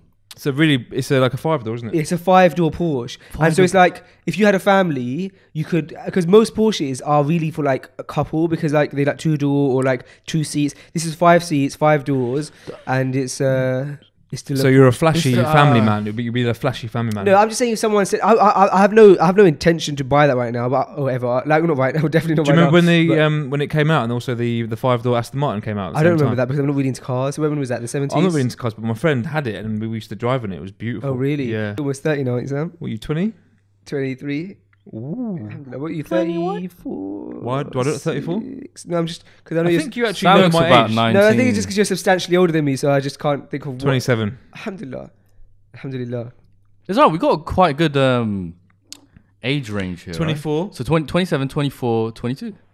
23 forget actually. you're the Oh, youngest 23. here. Sorry. 23 guys, actually. Sorry, his birthday just passed. You go on like you're like the boss around here, but you're the youngest. Go on, Strange, like, isn't boss, it? what You do. You walk around throwing your weight around, throwing your new muscly arms around, telling Red what to do, telling me where to sit. And the reality is, you're the youngest here. He's actually. I don't want to. He's actually the smallest here too. I disagree with But that. Yeah, I'm actually. he's the smallest here. I'm But the he's the smallest and the alpha. youngest. He's the alpha male here, right? I'm definitely not. Would you agree, Sam?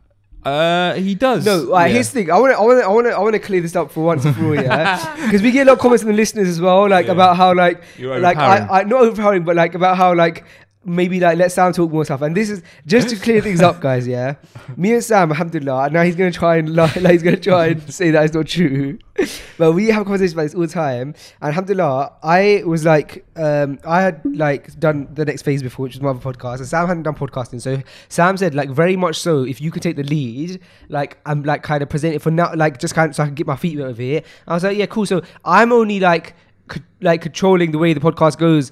Like I was in the first couple episodes because like Sam wasn't in, like didn't know much about podcasting, but now you're like, bro, you could run this, you could do a whole episode by yourself, bro.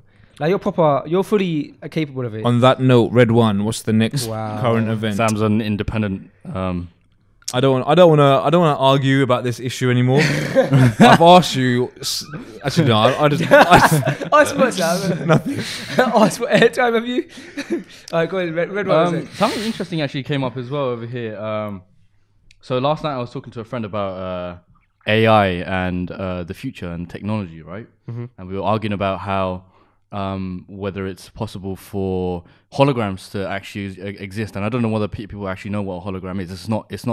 A hologram isn't what people saw Tupac in Coachella, but that was like a 2D thing. It's not a hologram; is an actual 3D animate thing created by light. We were arguing about that, whether it's possible or not. When you say argue, you mean physically? Like debating? No, not arguing physically, but That'd be funny. debating over the phone. It was good, but the reason why I mentioned that is because Facebook are now actually using artificial intelligence to help prevent live stream suicides, and I don't know whether you guys are actually Really? Yeah. So I don't know whether it's actually it's people are actually aware of it, but people actually go online and live stream things like self-harm and suicide and things like that. I don't know whether you've actually and it's really sad. But yeah, Facebook have actually got a community department who have developed an algorithm to basically target these kind of situations online and then get it reported back and deal with it in a way which is really helpful. I think that they don't have real life humans actually doing it. We've got AI doing it for us now, and that's quite interesting. Like it's so intricate and so intelligent that it can pick up on these things now, even from like tiny keywords and things that are basically being thrown around. But yeah, what are your guys' thoughts on that? And what do you think about the future? What do you think we have ahead of us?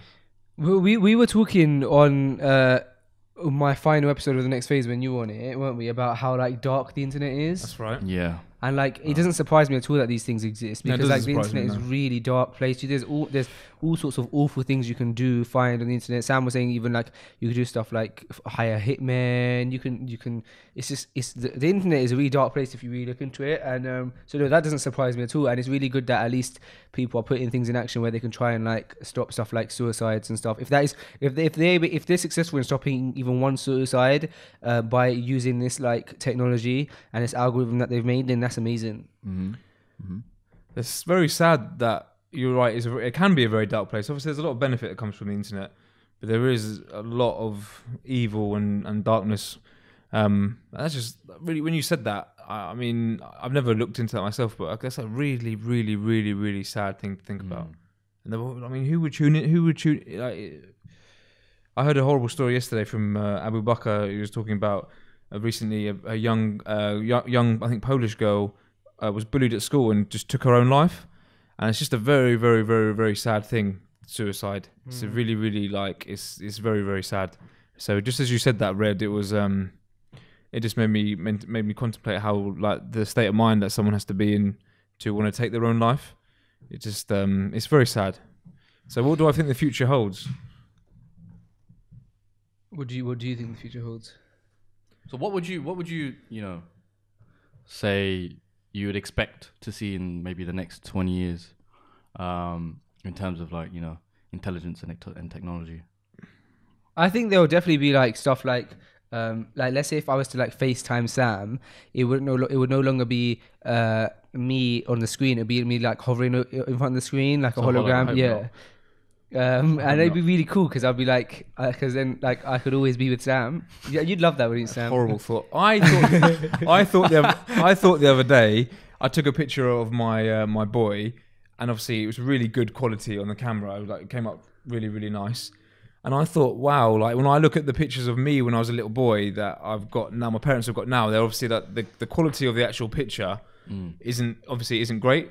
It was 27, 26 years ago. Sure. But now I've got a picture of what my boy looks like. When he's older and looks at the pictures and videos of what he looked like when he was younger, I wonder what the quality of camera and picture will be. And I wonder whether he'll look at that quality that we're looking at now and think, wow, that's so dated. And I wonder how pictures are going to improve so much, because there will be an improvement in it, but how much more can you improve? Because some of the quality we get on, as you know, as a media man, quality is perfect. Yeah. But surely when people are looking back at it in say 20 years to come, or even 10 years to come, they'll be able to recognise that maybe it is like the quality is actually dated. 100%. Do you know what I mean? That thought crossed my mind the other day. What about hovering cars? Yeah, I don't know about hovering cars, but I think that what will happen is, how like cars are going to be driverless, and I think that's dope, because I saw the the imagery of like when cars are going to be driverless, like there'll be much less crashes and stuff, because the human element's taken out of it. So like being angry and all that, being impatient, and like everything just runs. I think that's sick. That's another interesting sensitive topic as well, though, because again, I was waiting about this with another mate of mine. Break fan, new program that Tesla's training to so like having like legalities in it, like who would be to blame? Would it be the program that, like, so the scenario was a child being hit by a Tesla car, which is basically being driven by itself. So whose fault would it be? Would it be the program's fault, or the person that invented it, or the child's? Like, I suppose it depends on the situation. If it was a car going along, I'm sure there'll be some sort of like, if the child gets in the way of the car. What if there was say there was a program malfunction? It'd have to be the program's fault, wouldn't it? Yeah. See, it's like it's quite a. You know that thing with Tesla, when like Tesla, like they had a crash or something, and like they're like, but then everyone was like having a go at Tesla because one of their driverless cars that had a crash. Bro, what's crazy? I don't have much knowledge on it, but what's crazy is that like they were saying that we've had so many cars that are driverless that have like done like loads of like they've been driving for so long that when this car crashed, everyone's like hyping over it, but how many crashes happen every day because of humans? And like the fact is, bro, like when you take the human element out of cars, like they're not gonna like crash like by being angry, they're not gonna be like drunk driving, they're not gonna be they're gonna be able to detect like other cars and stuff like that. Do you see what I'm saying? So like I think the idea of driverless cars is really good, because it will cut down loads of crashes, because like computers will be able to like detect stuff. Do you know what I mean? Does that make sense? Get rid of human error. Yeah. So like when that Tesla crashed, Tesla's argument was like, how many car crashes happen like every day because of humans, and we had one after like doing this like however many thousands of times. But wouldn't you agree that even though if human errors are eradicated, there's then computer errors that are implemented? So when what? One replaces computer errors. Yeah. So I mean, there might be less. There might be less. I guess it comes down to scaling, which would be more or less.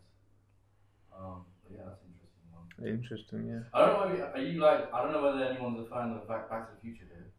No, never seen it. I've seen it. I wouldn't say I'm a fan, but I've seen it. You've seen it, so you know the whole hoverboard. Yes. So I don't know whether you see. So Lexus had like a campaign recently where they actually made like a whole skate park, with like electromagnetic. It's basically had an electromagnetic field. And they had like a skateboard filled with liquid nitrogen, and it basically hovered. Really? Yeah, it's crazy. And wow, I'd like to have a go on that. Yeah, so I don't know whether I'll probably fail. I'll probably break my leg again. Because the I can't remember what they're called. The mini Segway. Yeah, Segways. Yeah. What are they called? Like a hoverboard. Yeah. We got one. We got that there. Look, there it is. Yeah, we used to sell them. Really? At a men's bar, yeah, we used to sell them. Proper grafter, you, huh, Sam? Look, we're on Instagram Live, by the way, right now. I've noticed. You should have asked my permission for that. Nah. Are people tuning in? We got some 17. What did it say? Yes, Abu Bakr, assalamu alaikum. Yeah. I see him yesterday. He really enjoyed 59. Did he? Yeah. Did he have the banana on sour what is it called? Sour bread? Sourdough. Sourdough. No, he didn't. He had a couple of croissants. A couple of juices, yeah. Mashallah. And then I thought he'd left the ends, and then I go back into 59 to quickly grab something, and he was in there buying more juice. Mashallah. He's saying walaikum salam. Mashallah. This is a guy. Oh look, we've got Mahi saying taking a quick break, fam. Coffee training to see the brothers. I read that really badly. He said take a quick break from coffee to see the brothers, basically. Mahi, get back to work. You've got a lot to do. I think this is really bad podcast etiquette that on podcast we actually use talking to Instagram Live. So It's true. let's carry on with current events. What's the next one? All right. Next one we got. What I basically wanted to talk about over there is, okay, so like moving away from that, it reminded me of a picture that I saw one time of a lot of food being wasted in Saudi. Okay. I think it was during Eid time. There was like you know, it looked like tons of rice that was just being thrown away. Yeah. And it's kind of sad because like we have enough food to like, you know, feed both halves of the world. I think food gets wasted all around the world, man. It's sad. Like I feel like restaurants in even here, like you know, like buffets and stuff.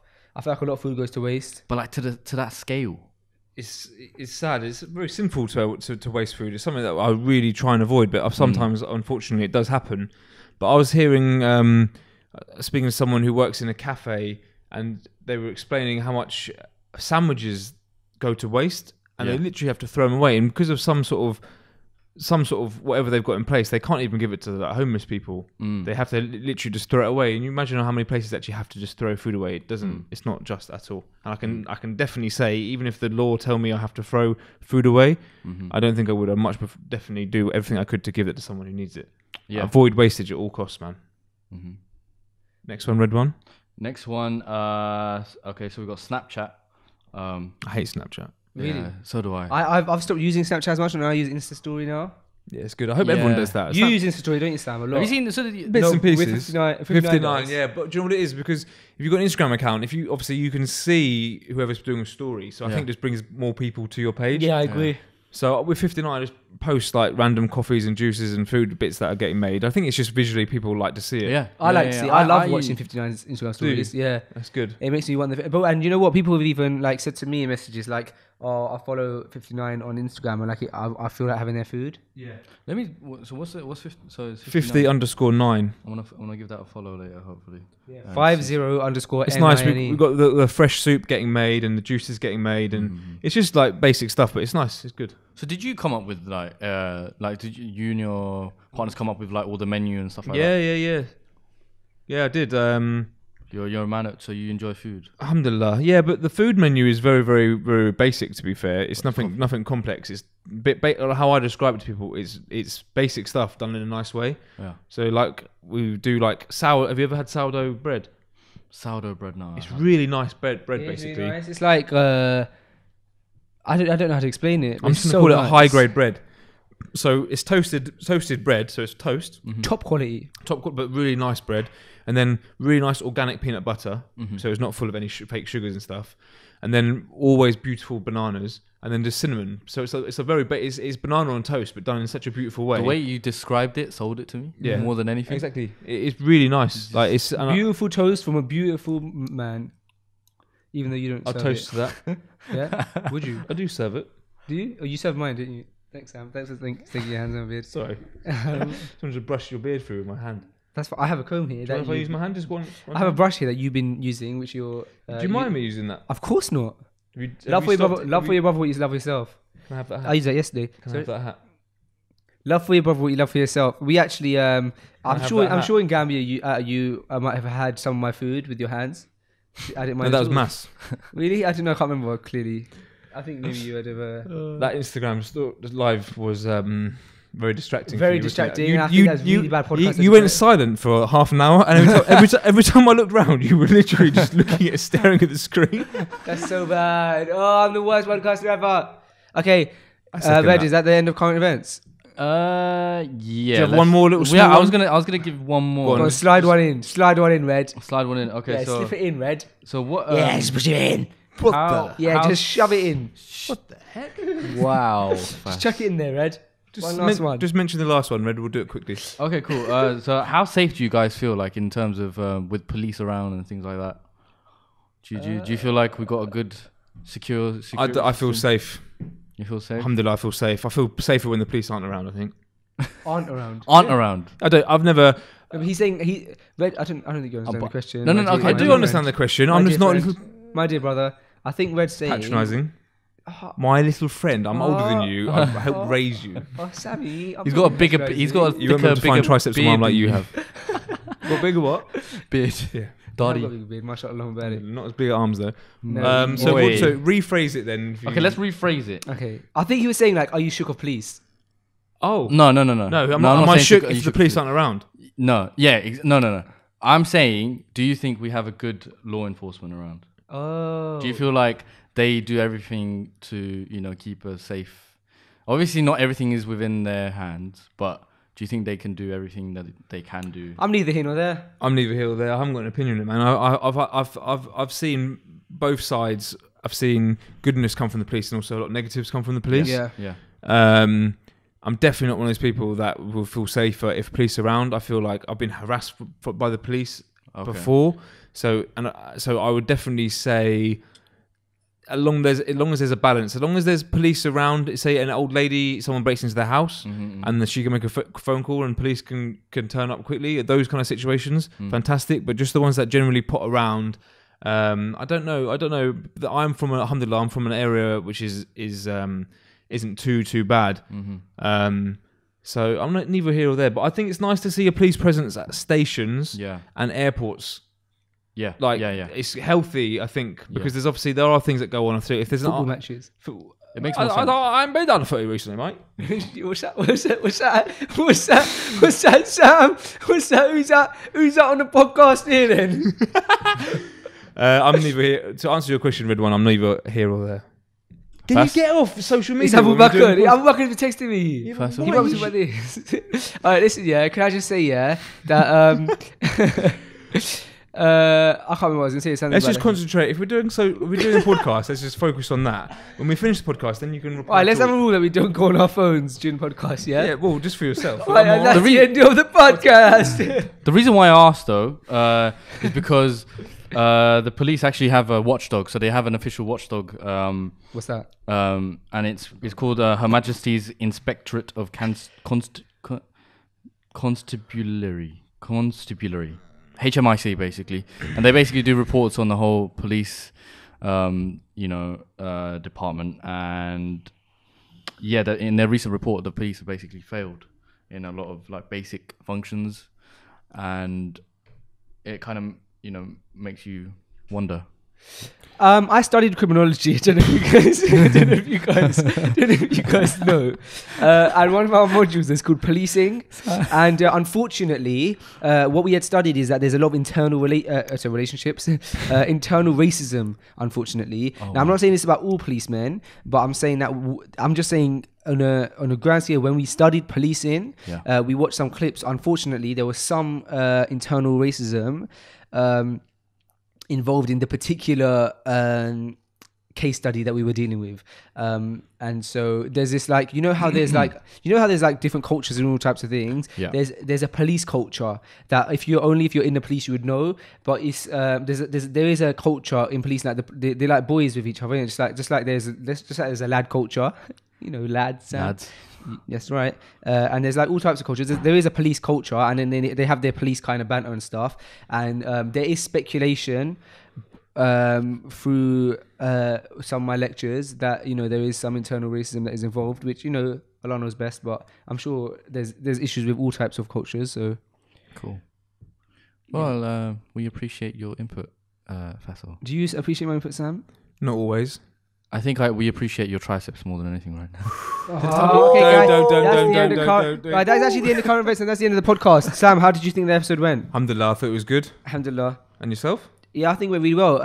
Do you think that we should? I personally, unfortunately, right now, because of both of our situation stuff, it's not possible to do more than one a week. But do you think that that's something that you would love to do eventually?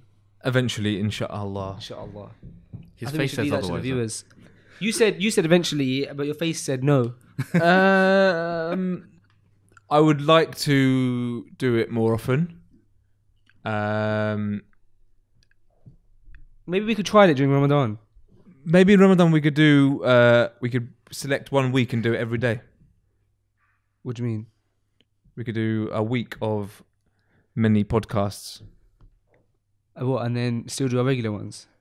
The regular one would be in Ramadan special, but it would be like maybe do a couple in a week. Yeah, that sounds like a good idea. I don't think you've got that in you. I don't think I understand what you're trying to say, so I'm just going to I'm sure I understand myself. Yeah. Okay, so Right, for guys. instance, Ramadan, there's a week. We're yeah? still carrying on this conversation. Okay. We don't We have do any podcast we yet. shoot it. We do it on a Thursday. Yeah, what? We, We do it on a Thursday, yeah? Every Thursday, like I normal. give up, mate. No, please, can I you give up. explain You're this the to me? dominant one. You're the one in control. You're the stronger one. You're everything. Fine. Just have it. Have the title. I don't want it. No. Sam, you're going to make me look so bad on a podcast. This is your plan, isn't it? You want to get all the people on your side. It's not about that for me. It's clearly what it is for you. Sam, Let's do in Ramadan. Let's do some more. We can do more reminders. We can maybe do a few more podcasts in 1 week, and we have a bit more content. So more podcasts, basically. Yeah. Cut a long story short, we could do a few more. Okay, and we can have maybe like people who are experienced in their fields of More guests. of religion. We can have Yes. them Yeah. guests. Yeah. Just have a bit more of Ramadan specials. Ramadan. Did you? Ramadan. All right, guys. I wish that's I the was end of- perfect like you. I wish. Astaghfirullah. Stop saying stuff like that, bro. I'm joking. May Allah bless you. You're an inspiration to us all, man. Nah, you're more inspiration. Trust me. All right, guys. That's the end of the podcast. Jazakallah khair for listening. We'll see you guys next week, inshallah. Assalamu alaikum. Wa alaikum assalam wa rahmatullah.